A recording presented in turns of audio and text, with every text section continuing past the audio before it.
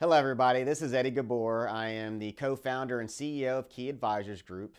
Please subscribe to our YouTube channel for our most up-to-date videos and content that we push out to everyone to try to bring value to their families.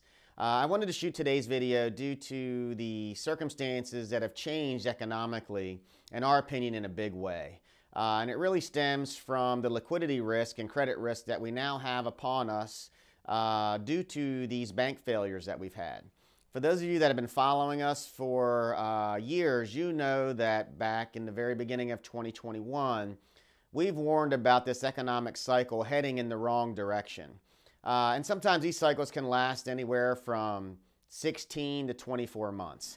We don't know how long this one will last. We're going to wait and see what the data tells us before we pivot and become bullish.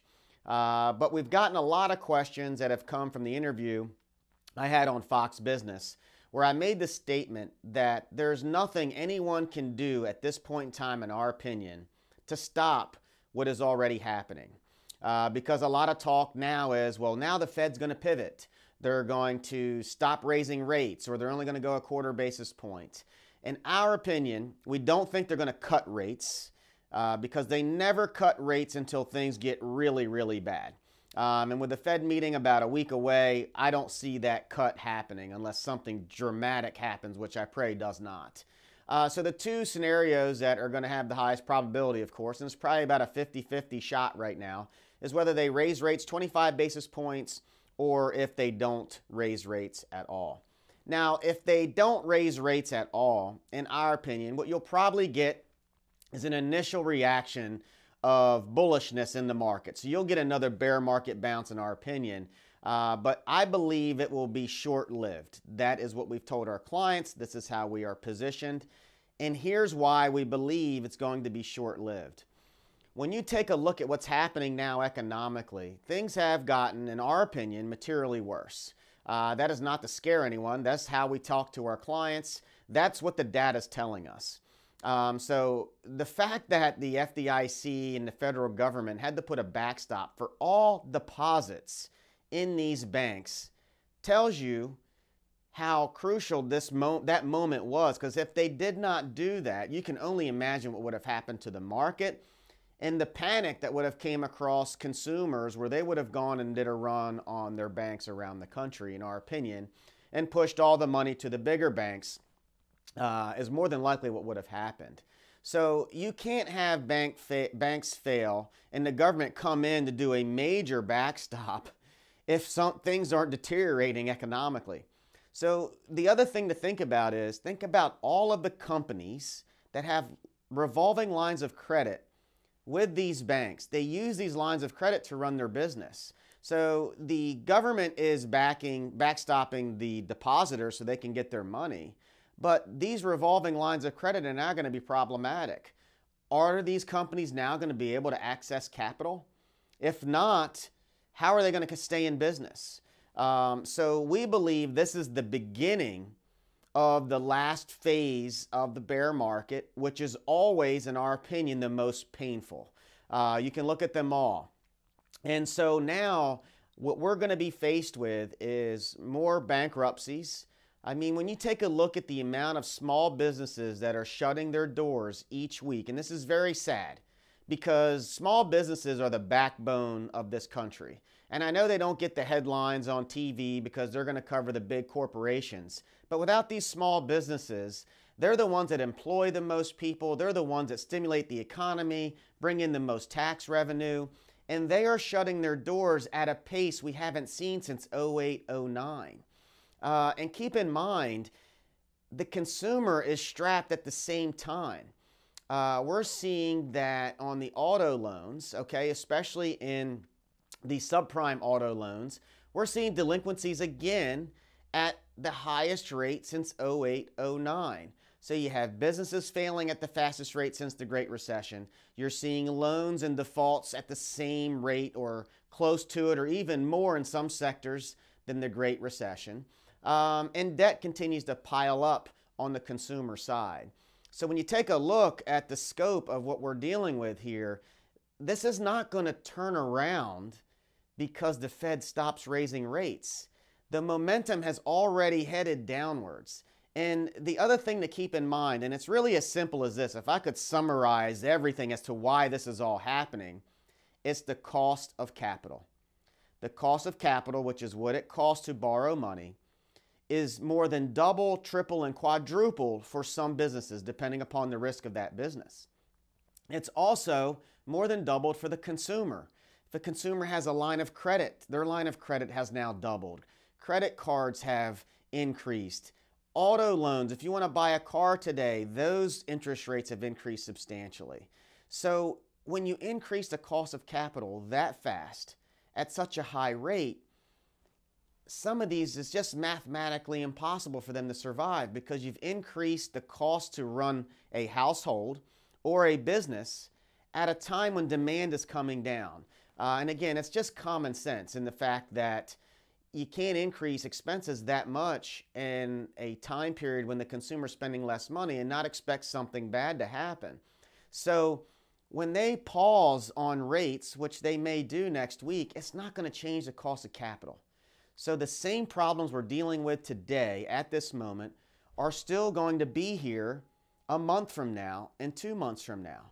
So again, if we see a bear market bounce, we would look at that as an opportunity to take some off the table. Now that's our opinion, doesn't mean that's what you have to do. Because again, they can't change the macro dynamics. And so again, I can't stress this enough. Every data point that we're looking at in regards to the economic activity, whether it's housing, whether it's the consumer, whether it's debt, is going in the wrong direction. And the other big thing that could affect financial institutions is the amount of commercial loans that are going to get refinanced. So think about someone that owns a shopping center or has a lot of retail space or office space. You know, the rents demand and vacancy rates are increasing. So they're not getting the cash flow that they need to carry their current loans. How the hell are they going to be able to carry the cost of a loan that has a double or triple on the interest rate? So any financial institution that is highly concentrated in commercial loans could potentially have some additional risk there to their balance sheet if they start to see defaults. We've already started to see it if you're paying attention on the real estate side. And again, this cycle is just starting in regards to bankruptcies. You know, your first bankruptcy, unfortunately, is usually not your last. So to us, this is a moment to be extremely cautious and to kind of sit back and think to yourself, what's the upside potential versus what could happen downside? And we think there's more downside risk than upside potential, which is why we continue to have an extremely high cash position for our clients. The next thing that I just want to touch on real quick, and no one's talking about this right now because we're so focused on what's happening with the banks and the stock market. We have a debt ceiling debate that is underway right now. And in typical DC fashion, we think that we probably won't get some type of agreement until the 11th hour. The last time we were faced with something like this, the markets dropped by double digits percentage-wise in a short period of time. So think about the macro dynamics we're having right now with what's happening with the banks, the volatility that has spiked, the economic activity that is deteriorating, and you're going to throw a budget fight on top of that. Again, I don't see how an investor can look at this objectively, looking at the data, and say that this is a great buying opportunity. Trust me, I know we could be wrong. This is why we don't pound our chest when we're right, because this markets will humble you in a minute, and the data could change for the bulls.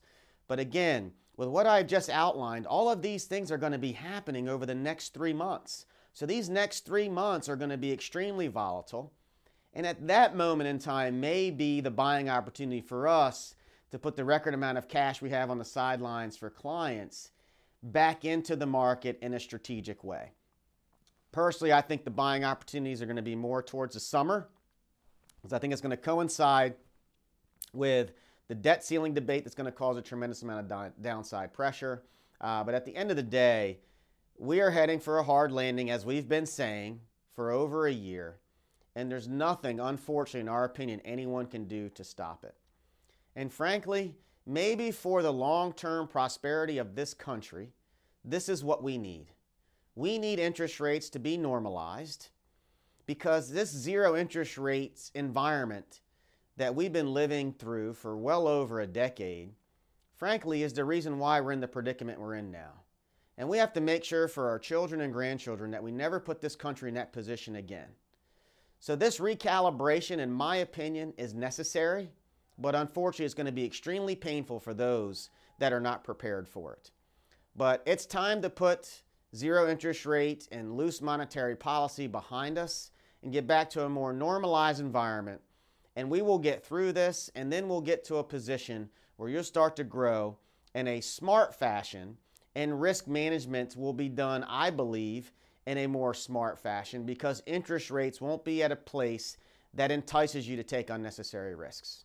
Okay, so I hope you enjoyed today's video. I just wanted, again, to take some time to explain a little bit more as to why at this point in time we believe you need to have extreme caution, because these next few months could be ones for the record books. Thank you. Have a great day, and make this a winning week for your family.